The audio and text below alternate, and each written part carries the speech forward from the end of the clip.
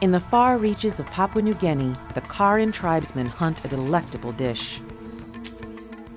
It has fur, fangs, and claws. And it's not something most Westerners would dare to taste. It's a bat, the flying fox bat, to be precise. It's tasty meat, flying fox. A couple of times a month, we eat it. To Westerners, bats are the stuff of nightmares and horror movies. Just say bat and many think of vampires, sinking their fangs into helpless victims. Even in the real world, bats are thought of as carriers of dreaded diseases, like rabies.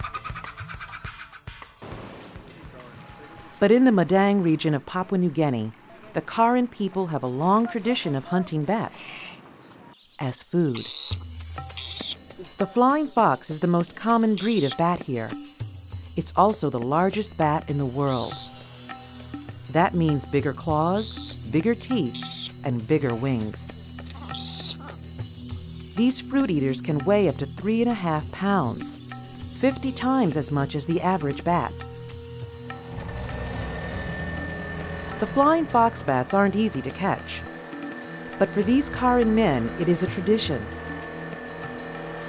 They have been raised from boyhood to use ingenuity and homemade weapons to nab them. Today, they'll mount a sneak attack through the thick overgrowth and come at the bats from behind. The flying fox bats wait unsuspectingly with their beady eyes and large wings. The men will have to wade into the lake. But there's one problem. These waters are teeming with deadly crocodiles.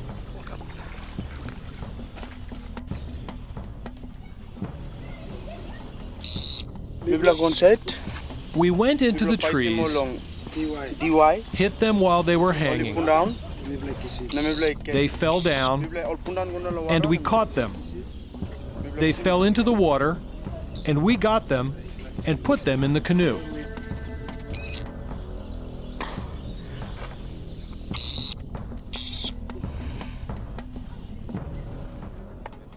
Back at the village, fresh coconuts are cut up for the main dish. The hunters steered clear of the crocodiles and brought home plenty of bats. Now I'm singeing the hair on the flying fox bat. The bat is roasted until the fur is gone, then cut up into pieces and lightly boiled. Much of the meat remains raw. This creature has fangs, claws, and leathery wings, which would make it highly unappetizing to most outsiders. But these men's mouths are watering. As an appetizer, the chefs also roast sago grubs. A little green garnish completes the dish. As the ones who brought it back to the village, the hunters will eat first. Nice. They eat the bat bones as well as the meat.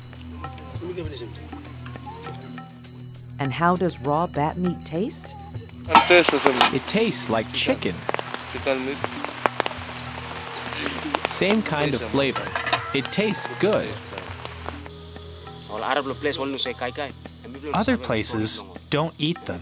We don't know about their food traditions. We eat them because our ancestors did, and so will our children and grandchildren.